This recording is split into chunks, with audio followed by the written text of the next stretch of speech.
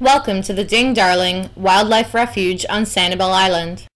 The entrance and welcome center to the refuge is located at 1 Wildlife Drive. At the entrance, you will find the information center, gift shop, and public restrooms. The Ding Darling is famous for the thousands of migratory birds that visit the island every year from December to May.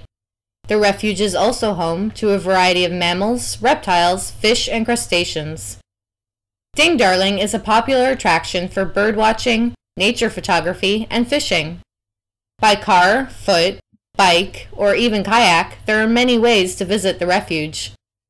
Guided trolley tours are also available at the entrance to the refuge. A knowledgeable guide will take you through the Ding Darling and help spot and name some of the various birds and wildlife. They will also teach you about the beautiful flora and fauna and the history of the mangrove forests and wetlands. Guided kayaking tours are also available through Tarpon Bay Explorers. At the end of the trail, be sure to visit the Calusa Shellmound Trail and learn about some of the island's first human inhabitants. The refuge is open year-round, and you can find more information online at www.fws.gov/Ding Darling.